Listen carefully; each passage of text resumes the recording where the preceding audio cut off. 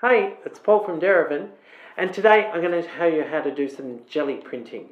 Jelly printing is where we use a jelly plate. Now this plate is from Gelli Arts, and what we do is we add ink to it and we place objects into that ink or take things away from that ink. Now we're going to print in 2 layers, and we're going to be using some drying retarder in with some Derivan acrylic. And we're going to print onto a canvas panel. So let's give it a go, shall we?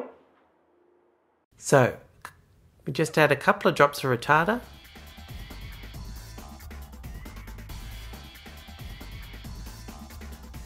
To our acrylic and mix it well together. Place a small amount on our jelly plate and roll up. Make sure it's covered evenly. Then we push in some bubble wrap. Peel it off and print. It's really quite simple, but that's only our first layer. So we'll try some magenta now. We'll roll up a nice even layer right to the edges. Now I'm going to add some string into this time. And let's print. And there we have it. So on this last one, we've combined the 2 colours, roll up evenly.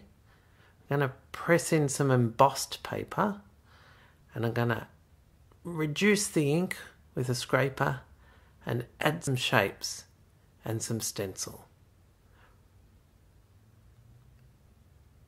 And there we have it. So for layer 2, we do the same thing with drying retarder and acrylic. Roll up evenly, add in some shapes, and I'm using these cut-out foam letters which have just been glued to a piece of cardboard. Just press them to lift out some ink. And I want to make sure I can see those ears, so we'll take that stencil off, and we're going to drop in the suggestion of a bit of a fence here. I think that's enough. Now let's do layer 2. Now with the combined 2 layers, you'll see when we peel it off, look at what we've ended with.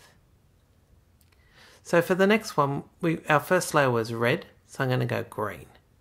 And I'm keeping with this theme of circles with some stencils and some laid objects. And I'm going to scrape out just a little bit of ink here in the corner and take a registration of that. So we push gently, peel this one off, and for the final one, just going to mix a dark colour to go with this light pink background, and again roll out evenly. I'm going to block out some big areas this time. That way we'll preserve a lot of the pink. I'm going to just drop a little piece of string because we had string in the first layer, and we'll pop that down.